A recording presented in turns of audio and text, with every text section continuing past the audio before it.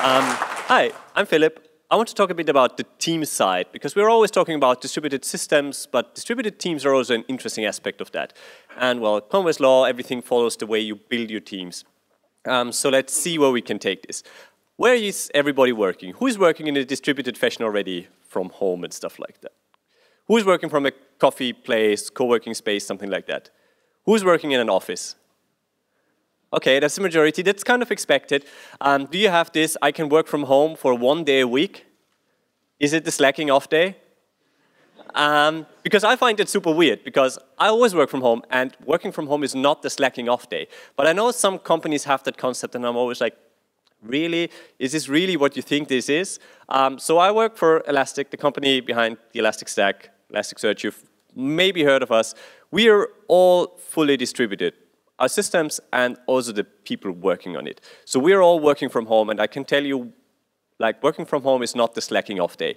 We're kind of biggish by now, and we still make it work. So we are more than 1,000 now, and we're spread out through a lot of countries, time zones, which sometimes is painful, because, well, time zones are always a pain, but generally it's working very well for us.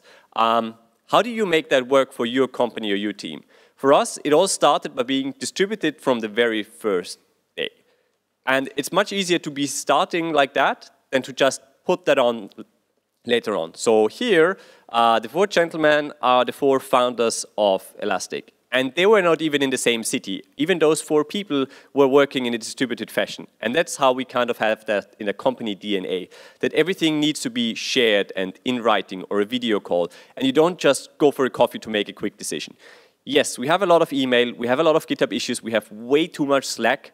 We use a lot of Zoom for the video calls, but at least that scales, and you can have video calls with like 500 or 600 people and it still works. Sometimes communication is a bit of a burden because there is a lot, but you just need to make it work and also work on your values to make everybody included in that and figure out what works for you and everybody else. So what are these values that we share to make this actually work? The first one is, first, we're adults and being trusted. So my team lead, for example, normally doesn't know where I am. Maybe he knows today that I'm in London, maybe he doesn't. Like, I do a lot of events, so he normally doesn't know where I am, but he doesn't have to, because he just trusts me to do the right thing in the long run, and he doesn't need to know what I'm doing right now. The other thing that you need to be very careful with is, if we were working from home, you could work all the time. But that's not what you should be doing, because that's not going to make you or the company productive. We all have families, we all have passions. You need to kind of find the right boundaries to work on that.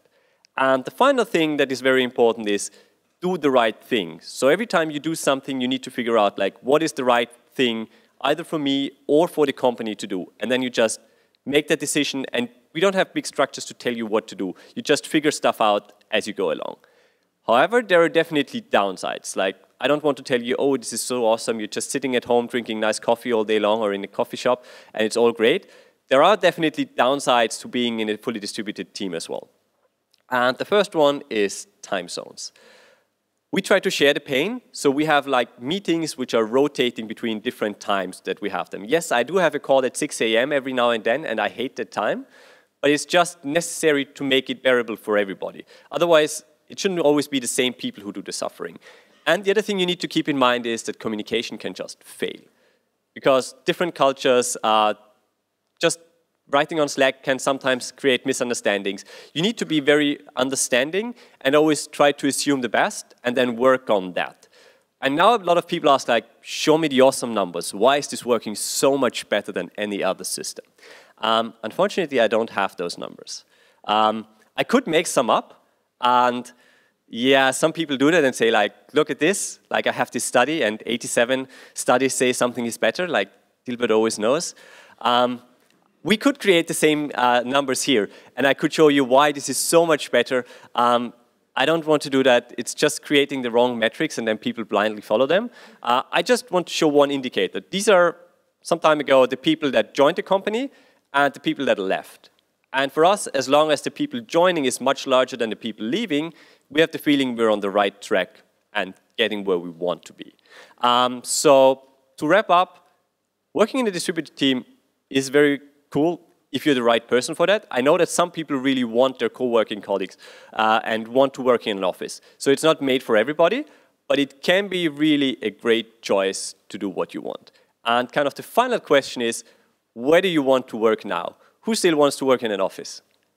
No, I'm just heckling. Oh, by the way, I'm always taking a picture with you so I can prove to my colleagues that I've been working today. If you don't want to be in a picture, just look away, everybody else wave. Smile, everyone. Thanks a lot.